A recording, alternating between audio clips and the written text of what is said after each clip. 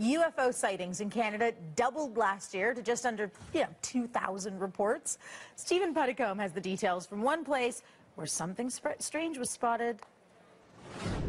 The 2012 UFO survey done out of Winnipeg, Manitoba has a surprising result. There was more sightings than ever before in the history of the survey.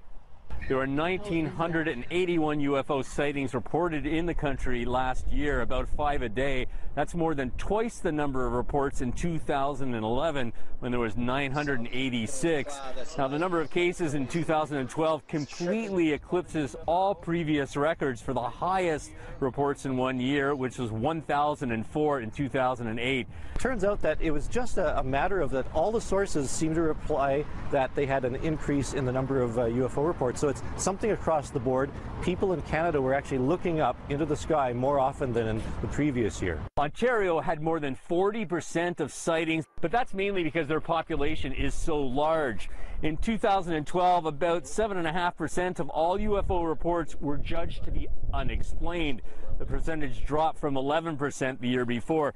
Typical UFO sighting lasted about 15 minutes, and there were all kinds of shapes, sizes, and lights seen in the air, many of which could be explained. But again, 7.5% couldn't be. Right here on this very hill, about an hour outside of Halifax in January, 2 young people were sledding.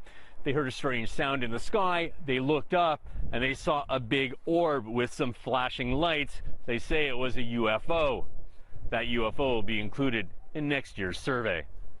Stephen Putticombe, CBC News, Lake Charlotte, Nova Scotia.